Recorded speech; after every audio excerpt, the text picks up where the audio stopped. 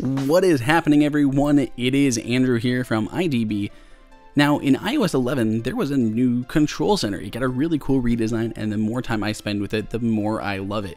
And one of the best aspects is the ability to kind of dig deeper into it by 3D touching on many of the different elements to have these little pop-ups that have greater control. Now, of course, there was some control like this in the past, but it's even more expanded now. Things like HomeKit have this really nice little thing that pops up instead of having to have multiple panes along the bottom. We even have new ones like an Apple TV remote, screen recording, and other things that we just did not have in the past control center. So overall, it's a great update. But how do you do it on non-3D touch devices, whether it's an older iPhone or something like the iPad? Well, it's really easy to do, and it's really handy. So to access Control Center, you can either swipe up from the bottom, same as you would in the past, or you can double-click the Home button and go into the App Switcher, because those have been combined into one single interface.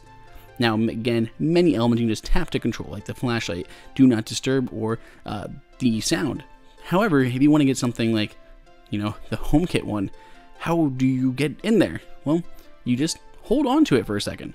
Simply holding on to the screen, and it kind of really mimics the 3D touch interface. It looks like it, and a lot of times I almost feel like I am pressing onto the display harder to make it pop up, but it really is just holding your finger on those UI elements for just a second longer than you normally would when tapping it, and it'll start to move in a little bit and then pop up into that full screen, or not full screen, but a larger sized widget for you to more easily access. This is really great because you get all that expanded functionality of the new control center without actually having to have 3D touch on your device.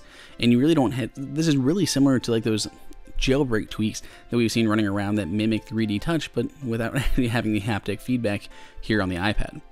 Now, if you aren't familiar with Control Center, there's a bunch of new things you can do. Going into Control Center in settings, you can turn on a bunch of new things like Apple TV remote, screen recording, and all these other ones here that I don't use. And all those will add to this grid, and it'll actually be scrollable. If you happen to have so many that they don't fit, then you can just hold onto those icons for a second to open up some new interfaces. So let us know what you think of this awesome new control center down below in the comments. Go ahead and subscribe, give us a thumbs up. And until next time, it's Andrew for IDB.